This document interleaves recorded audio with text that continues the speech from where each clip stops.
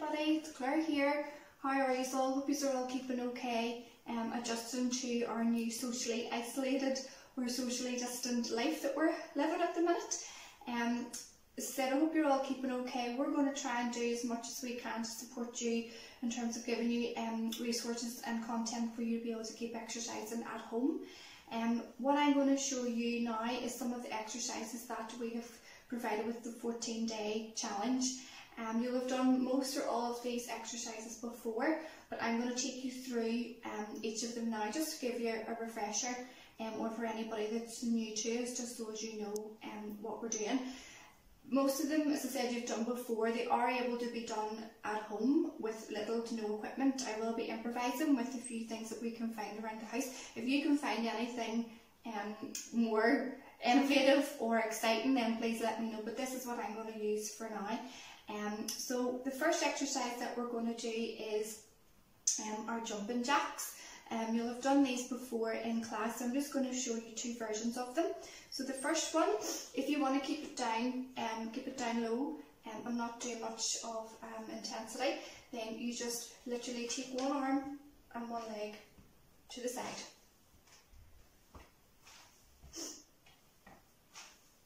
Okay, and if you want to take it up a bit, it's just arms and legs at the same time. Okay, so that's the first one. Second exercise we're going to do is bicep curls. For anybody that has been coming to our classes, you'll know that we have these in our classes most times, and we'll use little dumbbell weights for this exercise. But for anybody that doesn't have them, which probably will be loads of people, we can just go to your cupboard and get some tin food or fruit. So I'm going to use just 10 pears. So what we'll do is just legs hip width apart, knees slightly bent, and we are just using the 10 pears as our weights, and they're just going up and down. You can do one at a time, or you can do both at the same time. If you can find anything that's heavier in the cupboards, then by all means, or you can just do it without the weights. You simply are clenching your fists. So either one at a time or then both. Just make sure that your arm is stuck to the side of your chest. So the next exercise is calf raises, and these are quite straightforward to do. So if you're going to just come up onto the balls of your feet, just ever so slightly, and take your time. If you need something to hold on to for a bit of balance, you just put your hand to the wall, and that will help keep you balanced and keep you upright. You should feel the burn after a few of those.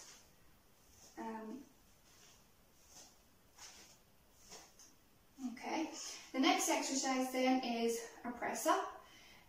There are a couple of different versions of these. I'm going to show you the most simplified version, and I suppose the modified version for anybody who is still in treatment or perhaps has a PICC line in, or any sort of line in their chest, has their core or their arms are compromised. So what we're going to do is we're just going to do this against the wall. So you just have your feet sort of just hip width apart, arms just a little bit wider than shoulder width, and everything's kept nice and straight, and you're just bending your arms and your nose is going towards the wall.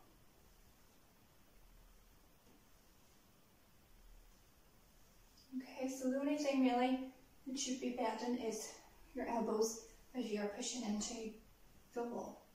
Okay, for anybody that's able to get on the ground, you just want to come into all fours like this. And if you want to just stay on your knees, you can. Just make sure that your belly button is being sucked up towards your back so that everything's keeping nice and tight. And all you're doing really is just bending the arms, and again your nose is going towards the floor. You can do it with your feet crossed and feet off the floor. So you just want to make sure that your elbows are going out the way and that you're not coming down like this. So if you want to spread your fingers for a wee bit more stability.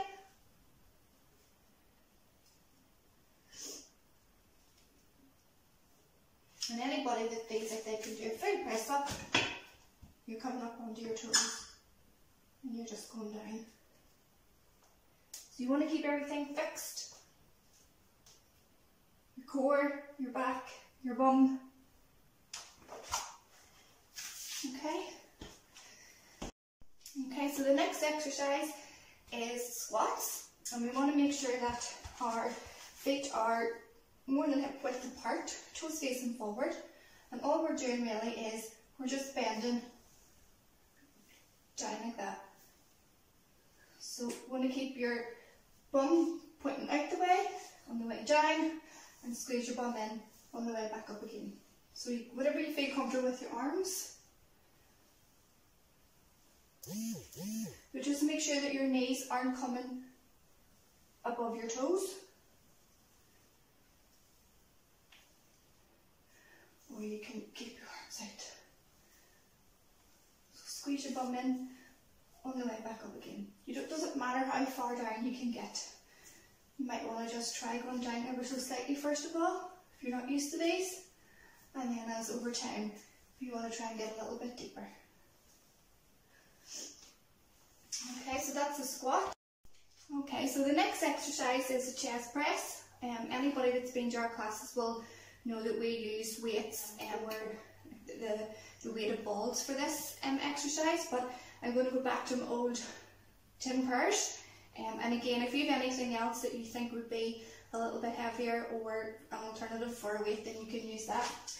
So with the chest press, again, knees just slightly bent, and your arms are bent, and you're just going out and up, out and up. So this will count as one, so up and out is one, up and out is two.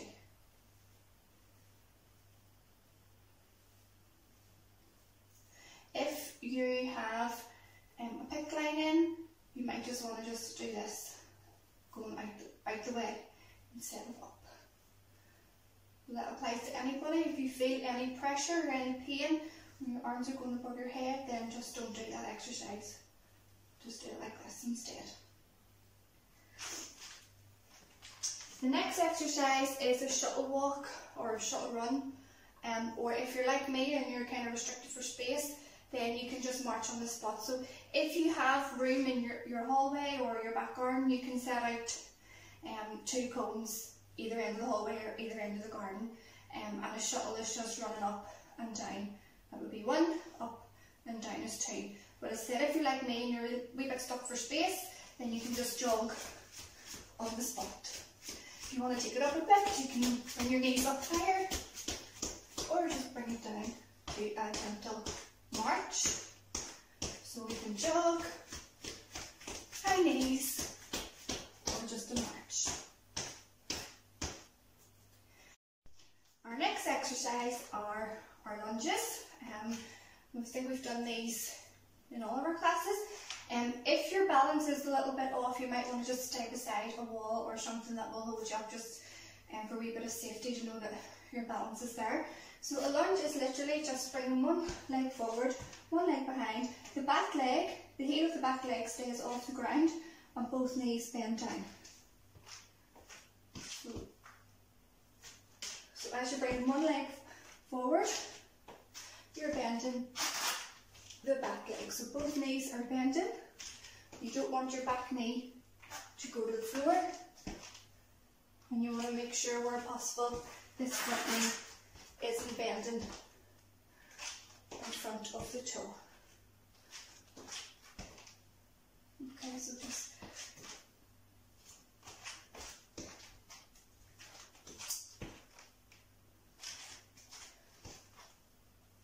okay, so that's our lunge. Next exercise is our seated wall or sit to stand. So we're using the chair for the sit to stand, as this is the easier option.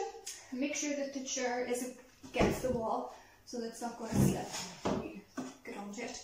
So with sit to stand, you're literally just coming down to the edge of the chair and back up again.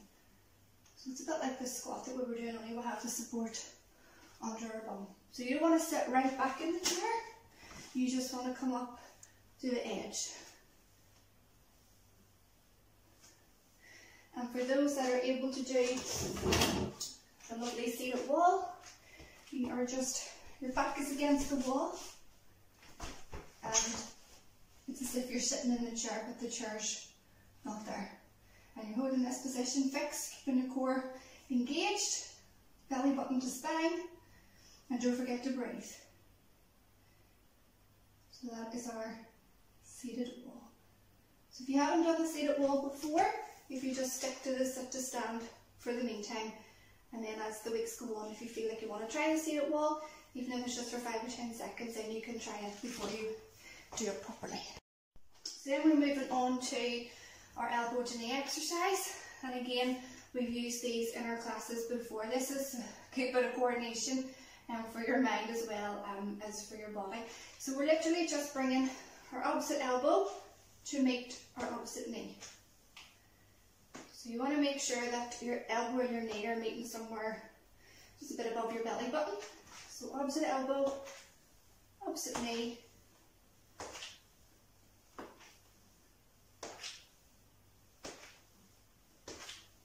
If you find that you want to try a little bit harder, you can take your elbows behind your head and you can just bring. But just with this one, just make sure that you're not bending over. That your elbow is coming up to meet your knee, and that your back is staying as straight as possible. Or you can just keep this one.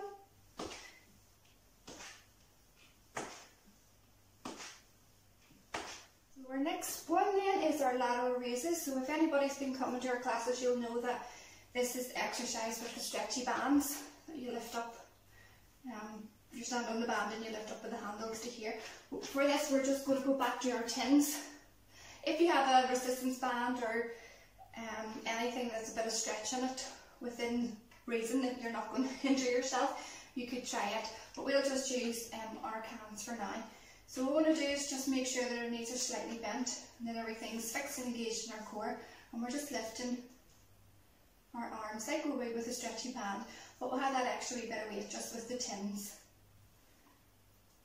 or anything heavier that you might be able to find. If you find that this exercise is sore, do it this way, or there's a wee bit of resistance or restriction in movement, you can just bring your arms out to the front. So you're still holding the cans the same way. Your arms are just coming out, and we're not going up any higher than our shoulders. Just make sure that our shoulders are staying down and that they're not coming up. So the shoulders are nice and relaxed and down. Or out to the side for your lateral raises. Again, we don't want to go any higher than our shoulders, in line with our shoulders. But if you find that that's too much, just take it to where you can. If anybody is coming to the classes and does use the bands for the lateral raises exercise, you'll know yourself where you can get to. And you don't want to go any higher than that. And you definitely don't want to go any higher than your shoulders. Next exercise is the plank. Everybody loves the plank. And again, there's a modified version of this for anybody whose core or anything is compromised where they can't get on and off the floor. So the plank against the wall, something similar to the stance of your press up, but you're just bending the elbows ever so slightly and holding that position. You can put your forearms on the wall, or you can just keep your arms like this. The plank then on the floor. If you come onto your toes, you can stay in this position. You want to make sure that your back is nice and straight and that you're not arched like a bridge, but you're nice and straight. Or you can come down onto your forearms. If you're feeling strong and steady and have been doing this for a while, you might want to just make it a little bit harder. You're lifting one foot off the ground.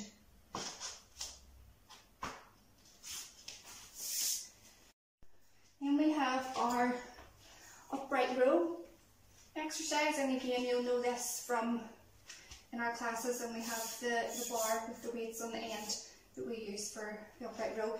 I'm just improvising with the shaft of the mop. You can use the shaft of the hoover, or if you have weights or something that's weighted, you can use it, but just for now I'm just using this. So we're holding the mop handle, the brush handle, the hoover, whatever it is, like this.